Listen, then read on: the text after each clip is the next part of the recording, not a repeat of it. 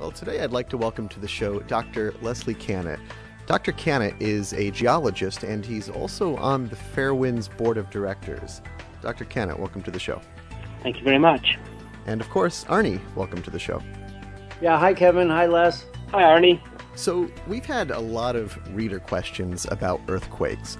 What are the differences between earthquakes on the West Coast, which we all know about, and earthquakes on the East Coast, which are less frequent? How does that all fit into the nuclear power plant paradigm? So earthquakes are a result of Earth movement.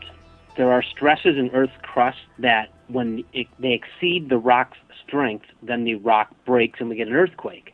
And there are a number of scales that we use to measure. One is the magnitude of the earthquake, and the other is the effects of an earthquake. Now, earthquakes occur all over the planet, yet seem to be most common along plate boundaries. So the west coast of the United States is a plate boundary, and there are numerous earthquakes that occur on the west coast. Yet the eastern seaboard of the U.S. used to be a plate boundary, and there are some seismic zones there that are quite active. What we find that the intensity of the earthquake, that is what one feels, the amount of ground motion, depends on a number of factors, and one is the rock type. So when earthquakes occur on the East Coast, because of the rock type, it's felt for quite great distances, probably 10 times farther than a similar-sized earthquake on the West Coast. As Arnie well knows, of the 104 nuclear power plants in the U.S., most of them, I think all but 8 of them, are what we consider on the East Coast or the eastern seaboard of the United States, and only 8 of them are on the West Coast. It's important to distinguish the magnitude of an event versus what one feels. So the magnitude of an earthquake is determined by seismographic observations. That means the technology that we have in the ground measure how much energy is released by an earthquake. But what one feels, the reactions, the surface expression of these earthquakes are what we call the intensity. By analogy, you can think of the power of a radio station being a magnitude and the strength of the received signal being the intensity. So depending on where you are and atmospheric conditions, you'll have different signal strength from a radio. With regard to the Earth, there's one magnitude for every earthquake, but there are a variety of intensities based upon distance and rock type and depth of focus. The difference between a magnitude 6 and a magnitude 7 means that there are 31 times more energy released in a 7 than a 6. Often people think that there's a difference of 10 times between a 6 and a 7, but the amount of energy release goes up by a factor of 31. So that 5.8 versus the 6.0 in Virginia makes a big deal difference. That's about roughly, it's a logarithmic scale, but roughly it's about 6 times more energy released in a 6.0 versus a 5.8. Remember, for every unit, every increment between 5 or 6 or 6 or 7 or 7 or 8, the amount of energy released goes up 31 times, and it takes energy to do work, and the work that's being done is we're moving rock. We're moving large pieces of real estate. Hopefully we're not moving large nuclear power plants. People are very aware of earthquakes on the West Coast and the potential problems of putting a nuclear power plant on a seismically active area. And really, when we think about it, we think about nuclear power plants on the West Coast. But who's looking at seismicity with nuclear power plants on the East Coast? There's a group called the Central Eastern U.S. Seismic Source Characterization. It's a group that's put out a really significant, well-thought-out publication back in December of 2011. And the idea there was to look at the relationship of our new understanding of the seismicity in the United States and the presence of nuclear facilities. So I would think that the NRC, the Nuclear Regulatory Commission, and the U.S. Geological Survey are aware of these issues. And indeed, what's happened is, as a result of this study, is we found that the likelihood of some problem has gone up many times, several-fold. Indeed, I think they report that the estimated risk of a problem at a nuclear power plant on the East Coast has tripled based upon our new understanding of seismicity along the East Coast. So, Les, as an engineer, what I want to know is, what's the worst earthquake I have to design against. And let's take a look at the one in Virginia. That was designed for a 6, and the quake that actually hit was a 5.8. So, to my way of thinking, that was close, but it survived. But when you build a nuclear power plant, you don't want to build for the earthquake that is going to happen, because you've got the low probability, high consequence events like the tsunami at Fukushima you have to worry about. So when engineers are told by geologists that a 6 is the worst you can expect in Virginia, and all at once a 5.8 actually happens, does that make you question whether or not you could actually have an earthquake more than a 6? There are several issues you raise there. One is, again, just because it is a certain magnitude doesn't mean that that's what one is going to feel. The difference between how big an earthquake is and the intensity depends on a lot of issues. So if the magnitude 6 event was closer to the power plant, or the rock type, or it was transmitted through the rocks in a different way, then a magnitude 6 could do a lot of damage, where another time magnitude 6, a little farther away, a little deeper, on a different fault, even on a different fault the same distance away, might do no damage. So it's more than just looking at the size of the seismic event. It has to do with the location and the long-term history. What we've done in this recent work on reviewing the seismic risk on the East Coast is we had chosen a time period for which we're going to look at the seismic events. The Virginia quake of August of 2011, the 5.8 quake, which is probably the second largest in this region, wasn't included in the data set.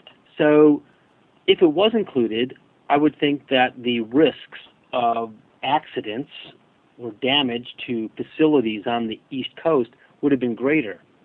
So I think, Arnie, in answer to your question is, all of us are short-sighted and all of us have deadlines. So how far back in time do we want to look, as well as at what point do we say we have enough data to make our choices? And it's risk assessment. Now, I can remember pictures of the spent fuel casks at North Anna, which was the power plant nearest to the earthquake. And these casks weigh more than 100 tons. And you could see where the cask had been on the pad, the concrete pad, and you could see where the cask had moved. And these 100-ton casks were displaced by 4 or 5 inches. Now, the press reported that as the cask moved, but for the physicists out there listening, really, it's like sliding a tablecloth out from underneath a plate on your table. Yeah, the cask didn't move at all. The ground moved 6 inches sideways. Well, yeah, that's the basis behind the seismometers that we use, is that we no longer use a pendulum, but if we had a pendulum fixed on an apparatus and the ground moved, the pendulum would remain motionless and the ground beneath it would move. So sure, what you said is a good way to think about it.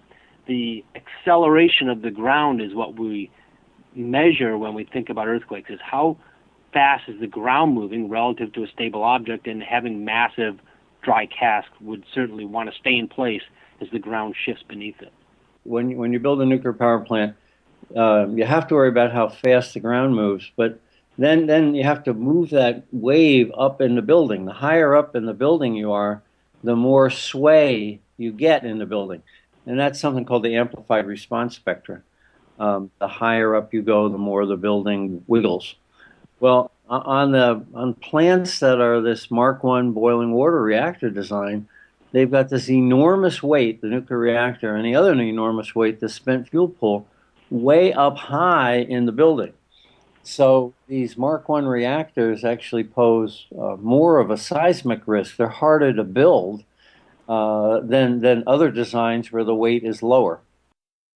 So, Arnie, are power plants on the West Coast designed any differently than the power plants on the East Coast because of different seismic circumstances? Well, the nuclear reactors themselves are essentially identical. But the more serious the earthquake, the more serious the bracing that goes around the nuclear reactor, like shock absorbers on a car. But the question is not, are they built stronger on the West Coast, but have they anticipated the worst earthquake imaginable as opposed to the worst earthquake that happened in the last 100 years? I think what Les said is really important, that you have to go back in history long enough so that you get a proper risk assessment. I really, as a design engineer, I don't care what happened in the last 100 years. I care about what happened in the last 10,000 years because I'm building against a low probability but high consequence event. Correct. And I think in addition to what you said about the resonance frequency with regard to the height of the building, when an earthquake occurs, it releases different types of seismic waves with different types of vibrations. And they have different periods, different vibrational frequencies. Some affect low-rise buildings more, some affect high-rise buildings more. It also depends upon the distance as to if taller or shorter buildings are affected.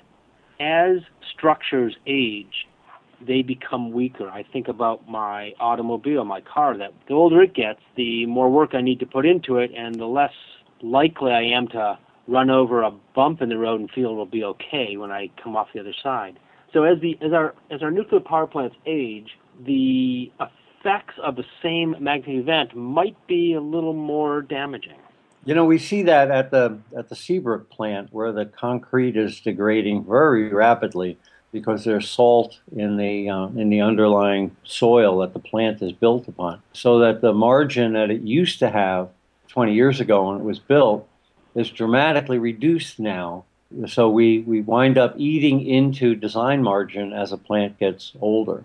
Any plant can be made to withstand any earthquake, but it boils down to money. And if you believe a 7 is possible on the East Coast, you're going to build a plant much stronger than the East Coast plants are presently built to withstand. You know, the plant in Virginia that was right next to the earthquake was built for a 6, and it had a 5.8. And of course it survived because that's what the engineers designed it for. But the real issue is the 6 the worst that can be expected on the East Coast? And should we really have designed the plant for a much more rigorous standard? And that's where, in my mind, the East Coast plants are in jeopardy. They're built for these Richter 6s that we know can happen now with Virginia. And if a Richter 6 can happen in 20 or 30 years of a nuclear plant's life, then a Richter 6.5 might happen over the duration all these plants are designed to operate. So, Les, have we ever seen anything 7 or greater on the eastern seaboard? In the eastern part of the United States, there's a really high-risk area that has the potential for lots of ground motion in the New Madrid, Charleston area. Back in 1811, the late December of 1811, there was a 7.7 event, followed a few weeks later by a 7.5, and a few weeks later by another 7.7. So these events in the New Madrid seismic zone are common. Indeed, they occur every few hundred years. The last significant event in that area was May of last year, May of 2011, I think it was. There was a 7.7 earthquake again. There are a large network of faults there from a rift that formed 500 million years ago. If we look at the location of the current nuclear power plants, both the commercial reactors and the research reactors, there aren't any that are on the New Madrid seismic zone. You could see they almost make a circle around it because we do recognize that is an area of high risk. But what we don't do is we don't go back far enough in the geological record and take the long view of what might happen. If you think about a business plan, when businesses make a plan for their future, they plan maybe 5 years out, 10 years at the most. Geologically, it's meaningless. We've got to take a much longer view and look at worst-case scenarios because indeed they will occur, just the probability is low. I think that's important, is that people think 30 years is a long time, or the 40-year life of a plant. So if a plant is designed for 40 years and we look at the worst in a 100-year flood, for instance, or the worst in a 100-year earthquake, we come up with one number. But when you look at the longer span, the once in 10,000 year flood or the once in 10,000 year earthquake, suddenly that changes the picture. And we're not, as a society, we really have a very hard time grasping that low probability events do happen. It's not zero. And Fukushima Daiichi should have taught us that. I mean, the magnitude of the quake and the magnitude of the tsunami, both were not a once in 10-year, once in 50-year phenomena, but it happened.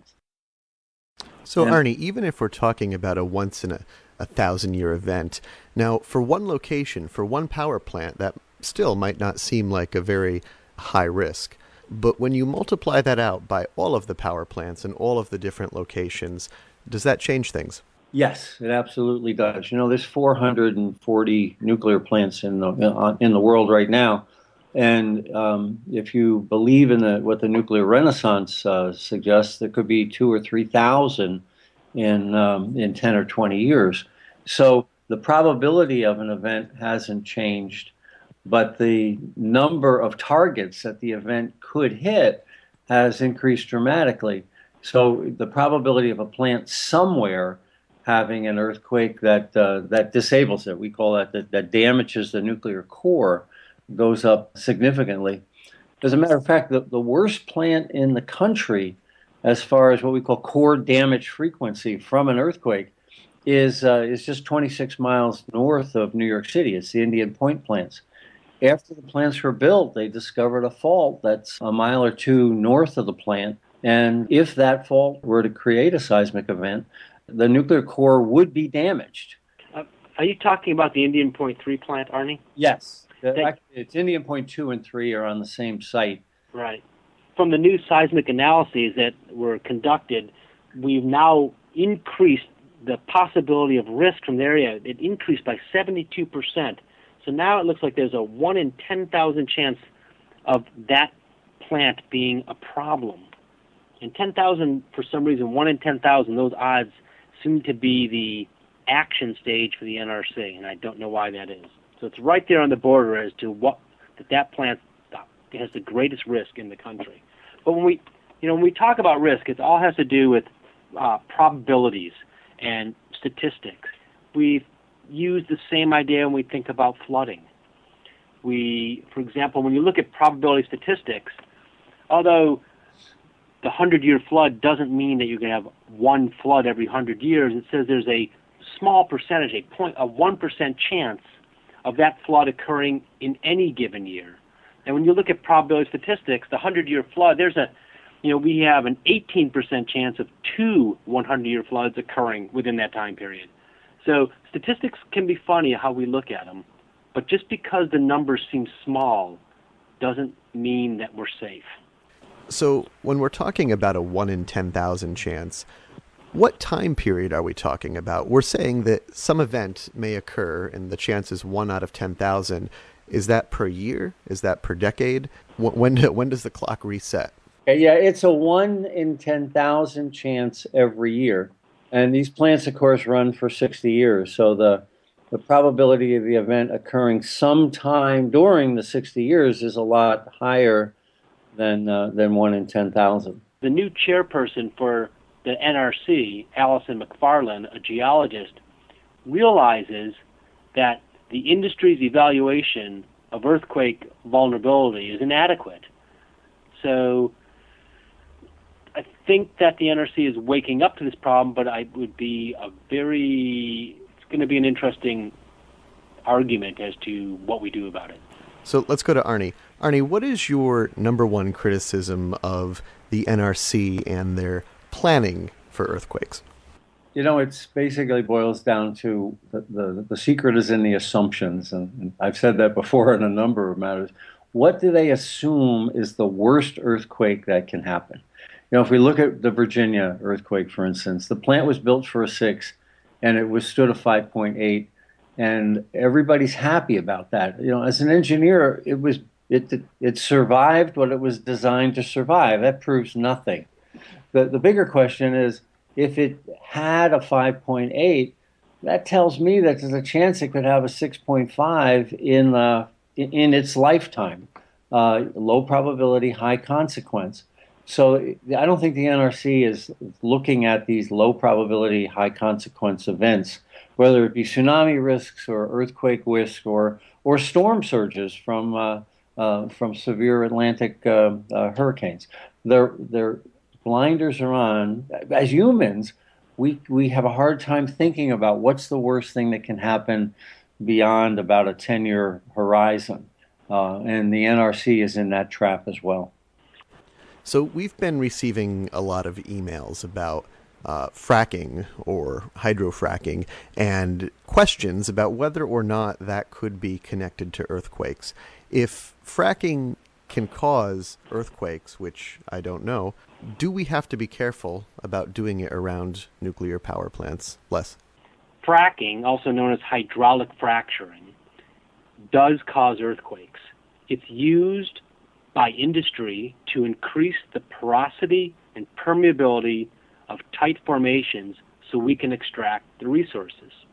It's been used also to dispose of toxic liquid waste that we bury, that we drill deep into the earth, and we pump the fluids down there to get rid of it. We know that also causes earthquakes.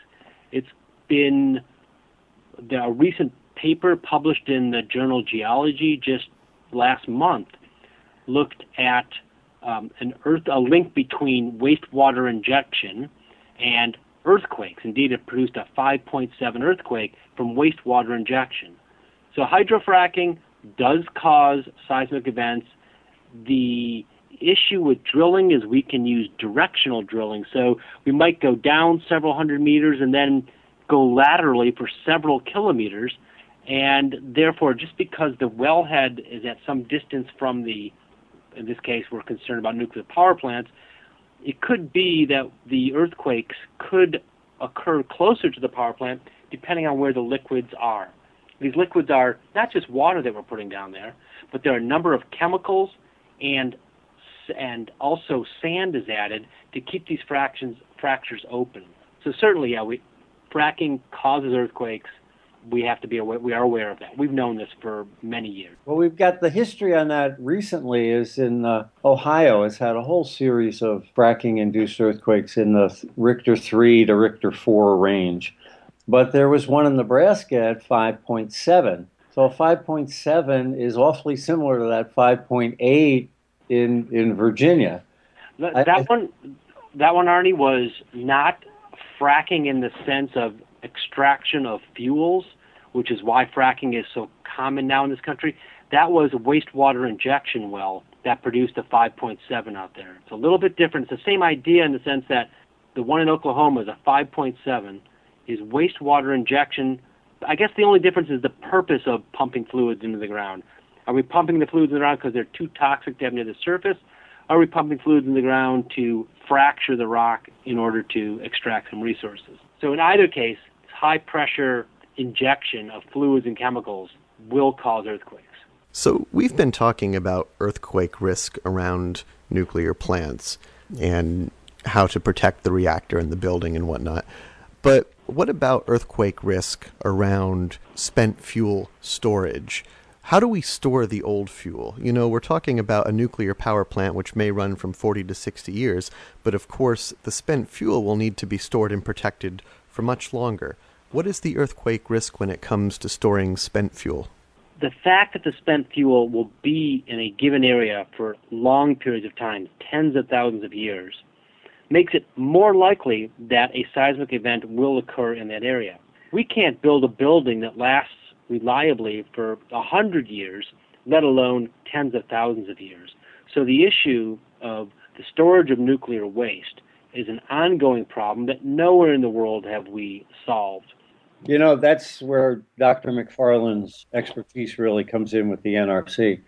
She's been pretty clear that the choice of Yucca Mountain from a seismic standpoint was a really bad choice. And hopefully, Dr. McFarland will push the agency to consider more stable areas. That's our problem, the United States waste. But here's Japan with 50 plants, half the number the United States has, in the most seismically active piece of real estate on the planet. And the Japanese seem to think they can develop a waste disposal site, yet they haven't even begun the process yet. It concerns me that they continue to generate enormous amount of waste, and they haven't, A, found a site, and B, recognize that maybe you'll have to ship it to Mongolia or something like that, because on the island of Japan, there's essentially no piece of real estate that's not seismically active. The chairwoman, Dr. McFarland of the NRC, believes, she's on record saying that she believes that a permanent repository can be set up eventually. I'm not so sure about that. I know that Finland's working on a project, but the issue of nuclear waste storage and safety, we could talk about this for several hours. Well, I'm sure we'll have you back on the show in the near future to do that. Dr. Leslie Kanat, thanks for joining us. It's been my pleasure. And Arnie, thanks for coming on. Thank you, Kevin, and thank you, Les. Well, that does it for this week's edition of the Energy Education Podcast. You can catch us back here next week and every week for more on what's happening in the world of nuclear news and for more technical discussion. Also, don't forget to like us on Facebook and follow us on Twitter. For Fairewinds Energy Education, I'm Kevin Hurley. Thanks for listening.